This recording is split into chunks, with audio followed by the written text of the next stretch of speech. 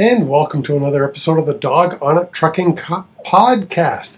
This week, my guest is Ericka Williams. She owns Grandview Freight as well as the Classy Climb. Ericka is a consultant who helps people start their own businesses, as well as an owner of 12 trucks. And she's currently running a trucking company. So, Ericka, welcome. Oh, how in the heck are you? Doing great today. Ericka, you have your own YouTube channel, the Classy Climb. But I gotta ask you, you own a trucking company. What the heck made you get into trucking? Well, I live in Texas, Austin, Texas. We're in the center of Texas, and all day and night I see just trucks going boom by me. I-35 is like one of the biggest, most popular roads going from Mexico to Canada. And I had some friends who were in Florida, and they were like, "Oh yeah, we own 2 trucks passively." And I was like, passively, right? And then I also was in my dentist's office, and I was saying, "Oh man, I got to call my driver back." He's like, "Your driver?" I said, "Yeah, I have a semi truck." And he's like, "I've got a semi truck in the oil fields." And this is before the crash. And so for this moment, my dentist is looking at me. He's got this huge practice in Austin, Texas. And he's just like, "You have a truck?" And, so just the uniqueness of this industry that's very entrenched in our everyday life, right? If the trucks stop, we've got a problem. And we learned that with pop tall tissue and the issue with that. And a lot of times we just see it when it comes to hurricanes, or because I'm from the Carolinas originally, if trucks can't get into you, they can't really rebuild the city or restart the city. Absolutely. But trucking, though, isn't your first passion, is it? No. Well, tell us about your first passion. So my biggest thing was YouTube, and I consider myself a storyteller. So I would talk about my family and talk about my travels, and people would be like, "What?" Because I'm a military kid, and we lived in Alaska as kids. My brother lived in Germany. My father was born in Japan on a military base. And so I would just have these interesting stories to tell people, and they would go, "No way. No way your family owns that. No way if your family has this business." And so I started just documenting the journey and kind of doing motivational talking on YouTube. And I would interview people and document my journey in Texas. So I had started a painting and fencing company with my friend, and it was great. It was okay. It was just a good, easy business. And I was like, I really love the YouTube more. So I sold my stake in that, and I just ended up doing about 6,000 paid phone consultations. And a lot of times what happens is people have an ideal. They want to start a business or they want to do something different, but they have no one to tell it to. So if they tell their family and friends are kind of like, "Nah, I don't know about that." Sorry, I was just having some You're YouTube issues as I was hitting the wrong buttons. So it's okay. You've done these.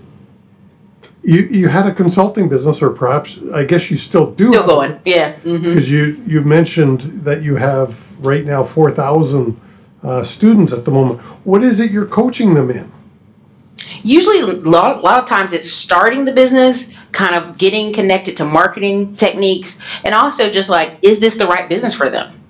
A lot of people don't do a self-assessment. Is this the right business for me? Because sometimes we start a business because we think it's popular or it's niche, and a lot of times it doesn't fit with our schedule. It doesn't fit with our lifestyle. It doesn't fit with our alignment for our goals, right? It's like people want to start a really time-intensive business, but they always want to be home and on the computer. Yeah. That just doesn't work.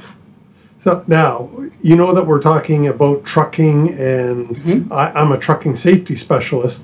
Have you consulted anyone yet that wanted to start a trucking business? We've had lots of phone calls in the past 3 years about trucking. And my biggest thing I tell people is about cameras and clearly safety, but cameras, your guys being safe on the road, drug testing, and like having a safety manual. Because at the time they were like, "Well, what's a safety manual?" And so at the time I had a really great insurance company out of Georgia who provided us a thing called Mountain Valley Safety. And so they worked us through a lot of kind of techniques and a really cool template workbook.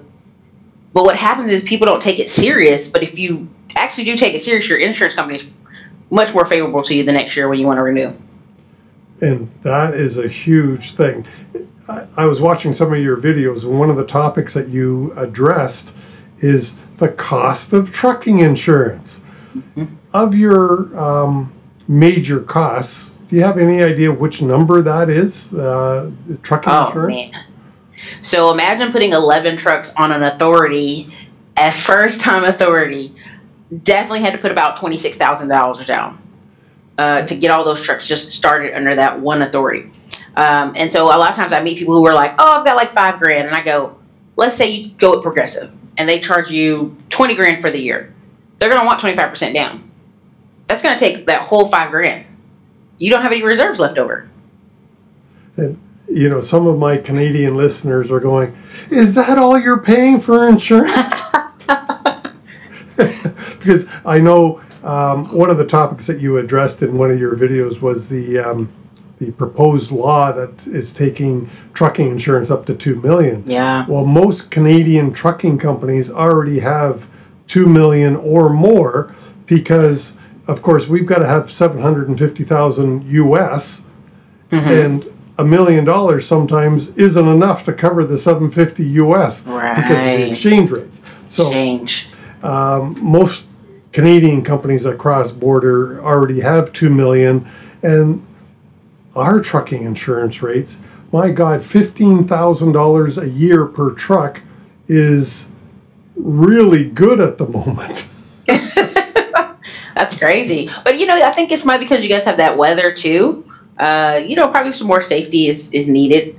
I would say, to me, in my opinion, if you are in a truck out of Detroit or Chicago, just the snow and the ice. Well, statistically, if you can believe it, fewer crashes happen in the winter.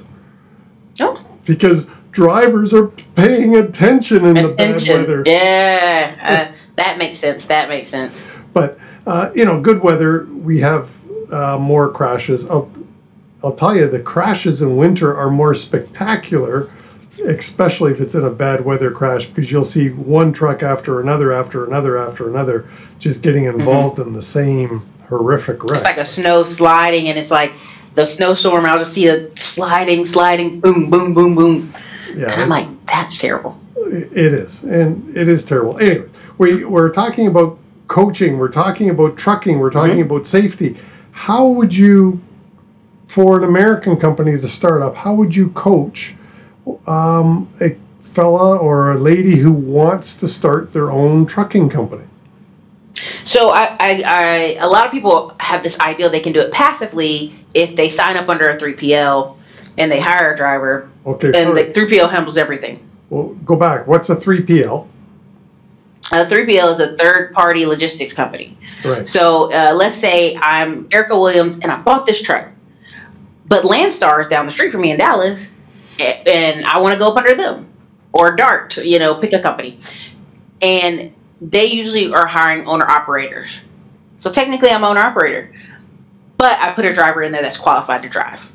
So sometimes you have to kind of, when it comes to using it that way, which we call passively, you have to do them all at the same time. You have to get the 3PL to sign on, bring them a driver that they can drug test and check to see if their insurance will accept them, and it's like sign paperwork all at the same time. That's one way.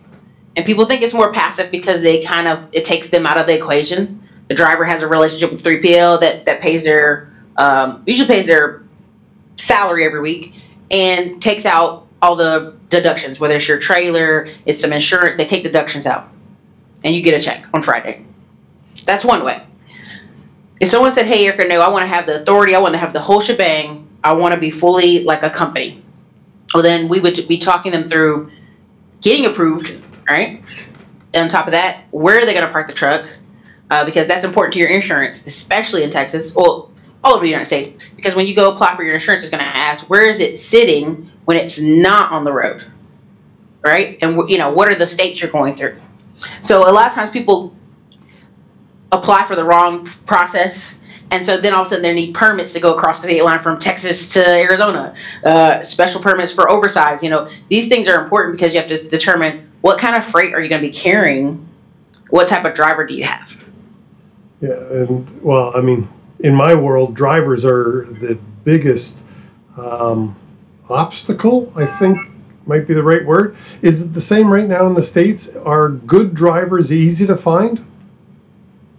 Oh, I would say good drivers are plentiful for the right price, right? Because a lot of times people think, oh, I'm offering a good price. But a lot of people here in the United States have got accustomed to sign-on bonuses. So what do I mean sign-on bonuses? Sign-on bonus is, hey, for the first 9,000 miles, we're going to offer you $1,000 safe driving, right? Also, we're going to have, a lot of times people have, let's say to continue to incentivize them, every 6 months you give them another bonus. So it's a lot of that going on in the industry right now.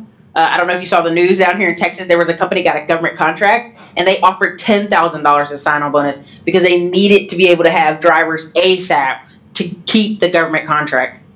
Wow. And I'm sure they got a lot of applications when you're... Oh, for sure. Yeah. In Canada, we're not as big right now on the sign-on bonuses. I do see some for owner-operators, but not so much for industry drivers. But I do... It's a really hot market down here. I'll tell you, it's a very competitive market trying to hire good drivers everywhere in North America right now. Right. Yeah, competitive is the right word without using... Yeah. I literally put myself on a wait list for a year for foreign drivers, and I was like, well, what number am I on the wait list in this one particular company? He's like, you're number 847. Sorry, that's for foreign drivers.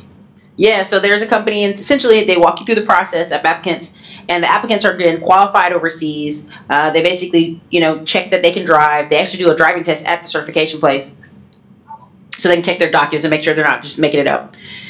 But there were already 846 people ahead of me on the wait list because it was the kind of between the Trump and Biden right before. So they were like, hey, we're backed up with getting people approved, getting their green cards approved and all that good stuff. Their visas, work visas.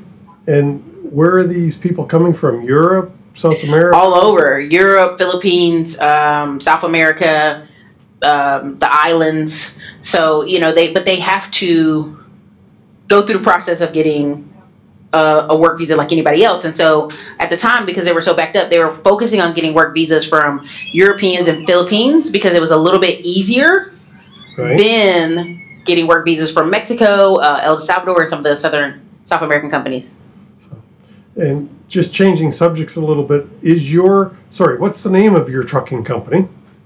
Oh, it's Grandview Freight. There we go. We're running under a really great company right now called Last Chance Transportation out of Liberty Hill. Really great guys, really great family, and we're running out of one of them. Because I wanted you to say whether you are, if somebody was to hear this interview that's a truck driver, and for sure, is Ericka accepting applications at the moment?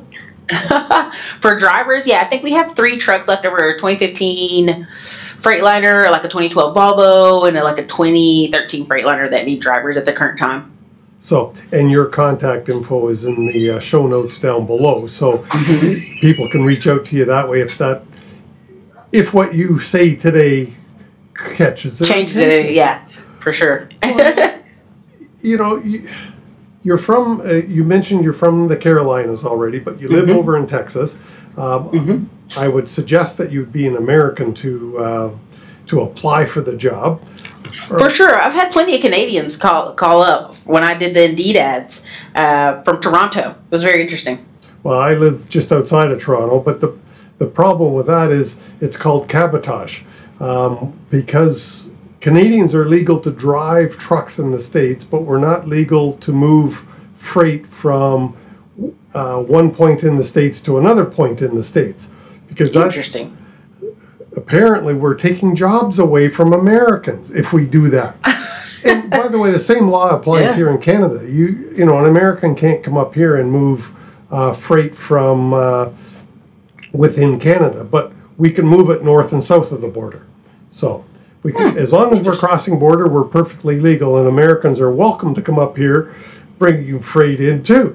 But it's just when you take the actual work away, they call it cabotage. And this is one rule I hope to see changed one day, because can you imagine if you do have a foreigner like myself driving for you, and most of my freight goes north and south, but you have some good paying freight that you could keep me busy on going from Florida to Texas for a little bit, and you have to pass it up?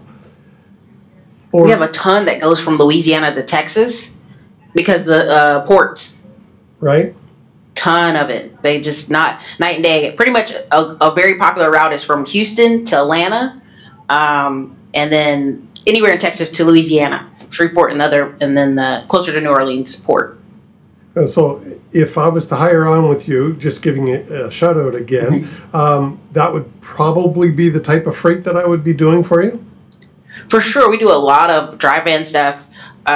We had 2 flatbeds, but we got down to 1.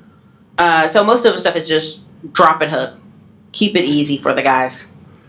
And you're putting a smile on my face when you say drop and hook as a truck driver. Y'all don't like unloading. Nobody does.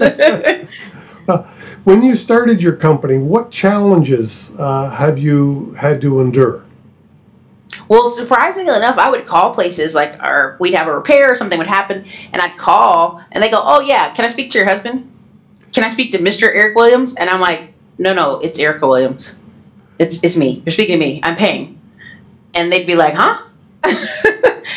Or we would have, honestly, we'd have some guys come in to get hired, and they'd be working with my staff that were all men, and then they'd realize it was a woman owner, and they would not want to work. Okay, that one surprises me. But they just, one guy said he had a bad experience with a lady boss before, and another guy said something about not wanting to work with chatty women or something like that. Like, just like these crazy reasons. And so we'd go, "Okay, well, good luck, dude." Yeah, and is it still part of the federal government mandate in the States to try to look for ethnic-owned trucking companies? Not necessarily, but if you're talking about government contracts, yes. They try to reserve 10%. Biden just passed a law, so I think it's going to be like they're trying to reserve 15%, right? And so if you're, prime example, Texas, we have $1.9 billion in transportation government contracts. So let's say 10% of that, is, I don't know, maybe $190 million. But from what I can see, they like working with smaller companies in general, not just minority, but smaller. So a lot of small 6 trucks and under companies get in the door for government contracts. Well, I'm going to, in one of your videos, you had mentioned what's the average size of a trucking company? Because 90% of all, they matter. They apply to Canada too, the numbers that you mentioned. That's why it's cross-border. Sorry, go ahead. You're fine. 90% of all trucking companies are 6 trucks or less. 97.1% of all trucking companies are 20 trucks or less. Yeah. There's only a really big, I think, 28 companies that have these huge numbers of inventory as far as trucks. It's crazy how trucking is still this sounds insulting, and I don't mean it to be insulting. It's still a mom-pop industry. It's a husband, it's a wife, it's a wife, it's a woman, it's a man who own trucking companies. And if you hit 20 or 25 trucks, you're getting big, according to you're a big guy coming. Yeah, it's just. I always look at it like this. I tell you, like, you can have 6 trucks and have very good living and have maybe 1 or 2 people on staff, and it's manageable. Right? A husband and wife can handle 6 trucks, dispatching them from their home. Absolutely. Right? So that's kind of where people get excited about trucking. They want to get into trucking. 15% of the trucking industry is like what we'd call, I think they call it basically a non-driver owner. Right? Like I've never drove a day in my life. Our company just owns trucks, puts them on the road under 3PLs. And that's about 15% of the industry. Well, and I watched, you are looking for your authorities, are you not? Yes, usually you make more money. You make more money, you have more control. If I have a driver who's complaining, "Hey, I'm not getting a lot of miles, and I'm under a 3PL, I don't really have a lot of say for him, and I can't force them to book him more." it's their authority, it's their choice. They have rules that they're following, or they have a reason why they're doing it. When you have your own authority, from what I've seen and what I've liked, is Uber Freight, all these little things, you can kind of fill that driver's time up. Right. And you have a little bit more control. However, oh, for sure. I think you have a lot more risk as well. So, and the expense of getting your own, well, when you're working for 3PL, are you, I know you pay for insurance, but are you sourcing the insurance yourself? Or you only cover bobtail insurance and physical damage if your truck has a loan on it, because, and they let you have physical damage period whether you have a loan or not, because something happens to your truck, just that extra coverage. So bobtail insurance is not expensive at all. It's depending on your credit and your history. Some people I know pay $1,000 for the whole year. Yeah, for bobtail insurance. For Canadians that are listening, bobtail insurance is not something that we have up here. It's insurance goes on the plate, and as long as the plate's on the truck, you're covered. So yeah, but just or if he's driving, not working, right? He's going to go get some lunch. He bumped into someone's car. He wasn't working. He was going to lunch. You know, it's that weird coverall. Yeah, how does... That's an interesting question. Sorry, and this, you may not know the answer. This just popped into my head. Personal conveyance. When you are operating under personal conveyance, you're not under dispatch. Whose insurance? That's where bobtail covers. Okay. Mine. So if I have bobtail and I'm under the 3PL's authority, wherever, if he drives from, let's say he detaches the trailer, and he's like, I'm gonna go over here to this drive-through at Wendy's, and he hits the sign at Wendy's. You know, he's just too tall, and he hits the clearance. Our company, our insurance would have to cover that because he's not working, he's not on the clock, he shouldn't be logged in for hours. He should be on lunch or break. Yeah. And so that we cover that. Yeah, no, I just personal conveyance is such an interesting quagmire. Only because you may have a trailer still, because you may be sleeping in the middle of your 10-hour break, and all of a sudden somebody, for whatever reason, says you got to move. Yeah. So now you're moving. You're not under dispatch, kind of technically. It doesn't count as driving time, but you could have a trailer and freight. Yep, you could. Like, oh. Anyway, it gets wiggle room. It gets wiggle room on there, but that's also why they want you to have physical damage, just in case. Yeah, it's a lot of this. Like, cover your butt, CYA. It is crazy at the moment, and as you'd mentioned in your video, trucking insurance is crazy. I know the premiums down there are crazy, and well, I say they're crazy. They sound cheap to Canadians, but for everybody, it doesn't matter. Trucking insurance is flipping expensive. Yeah. What? And then if it doubles in February, wow. Well, so because I think a lot of people think, hey, man, I've got just enough money to get the insurance. Slide through the door. Well, if it doubles to $2 million, which you guys are used to, but we're not, the average guy or girl, instead of having that $5,000 to put down, are going to put $10,000 down. Yeah. And that might be harder, because I meet a lot of drivers who they saved up enough money to buy their own truck, but they didn't save up enough money to buy a trailer. So I know they're short on insurance to cover their own insurance if that's the case. Yeah, there's so many things. And you were talking in one of the videos about expenses.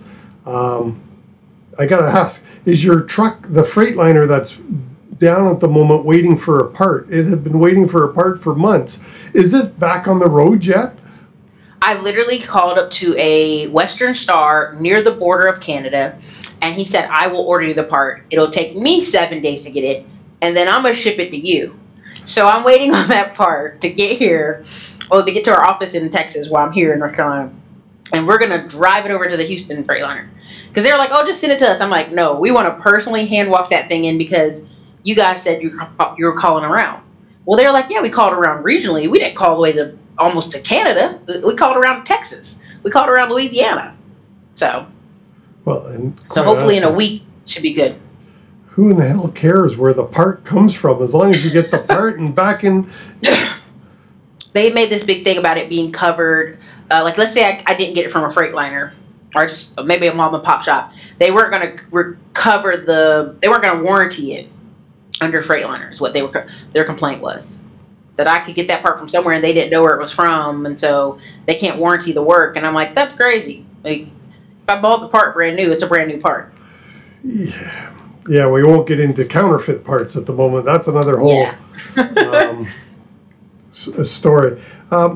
What, if any, are your expansion plans right now for your company? Well, really, my biggest plan is to get way more trailers, because I had tried to get government contracts in Texas. And what ended up happening is they would go, yeah, we need you to have about 6 trailers that you drop off here at this location and 1 truck. Well, I'd go, well, where am I going to park all these trailers when I don't have the government contract? So, so it was interesting to learn, like, sometimes a lot of the government contracts, you pick a trailer up, take one over here, and you still had to leave one. So it's like you still had to have more trailers than you had trucks. So I was learning a lot there, but that's my number one thing is, like, one box truck, but mostly just trailers, because even if I don't have the contract anymore, I can rent those out. Yeah, and I mean, it's not uncommon to have 2 trailers for every tractor, because you've got to, as you were saying, drop them and let them be loaded while you aren't there, which is another whole nightmare, another insurance problem, theft, other people using your trailers. Just having to put locks on them. I mean, I've known a lot of guys lately to have to drop their own trailer, go pick up Amazon trailer, take the Amazon trailer where it is, and they had to leave their trailer in the certain part of the parking lot of the Amazon for it to be, like, under the security camera, and then come back to their trailer. So now you got locks, you got security locks you're having to put on your stuff. You got to, that to me is the logistic nightmare, but it's a big thing right now. Amazon's a damn big thing right now. Very big. Because of what we've just gone through, I'm sure Amazon's business has, in the last 18 months, exploded exponentially. Because, at least up here in Canada, everybody's shopping online. If you ever get a chance to see Texas or go through I-35, there is a place in Dallas where there's like 500 little blue Amazon Sprinter vans. Right, and then even by where our office is, there's like 400, Sprinter vans, right? And then there's like another 200 Amazon trucks with trailers, and so you see this stuff, and you're like, man, they are booming. So we also have a lot of Alibaba warehouses down here in Texas too. So that's another story for another day. But yeah, they're doing a lot. They're doing a lot of movement.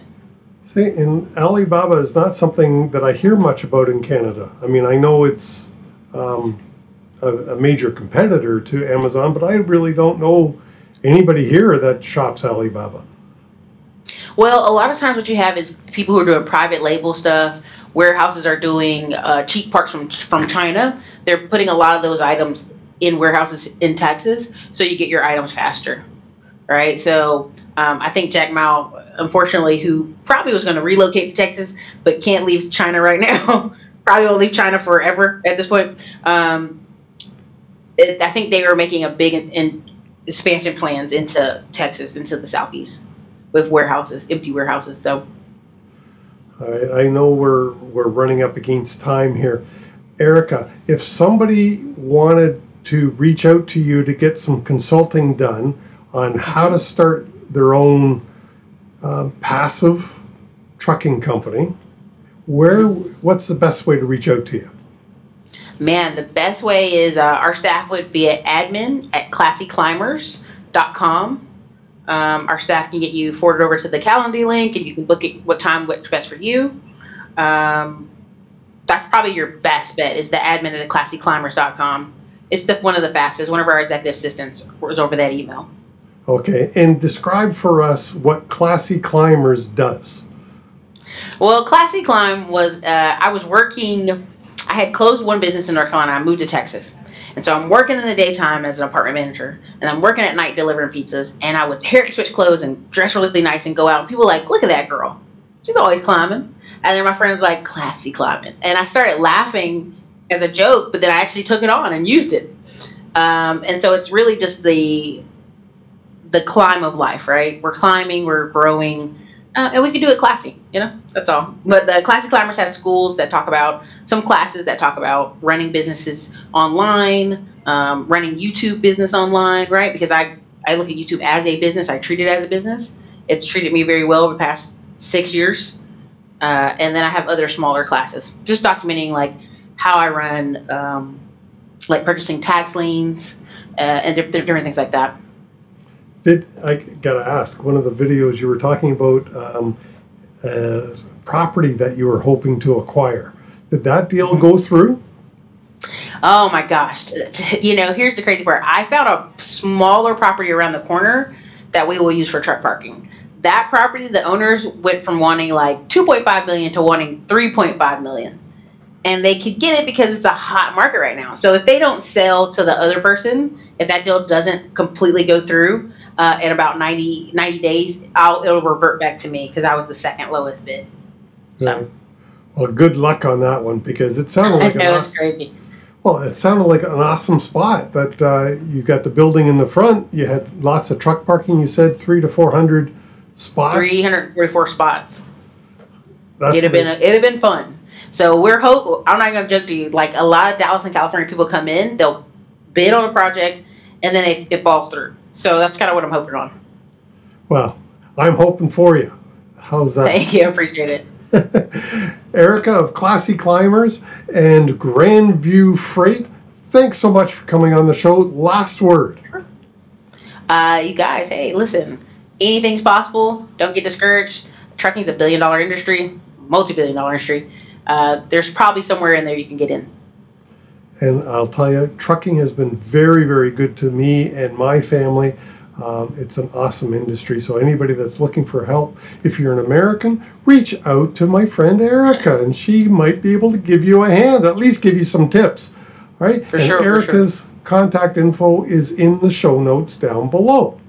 Thanks so much, Ericka. I hope you loved the show as much as I did. Please leave us a like, a thumbs up, a review, a comment, a rating if it is in your heart. Thank you so much. And I do really appreciate your time. And join us again next week for another exciting interview.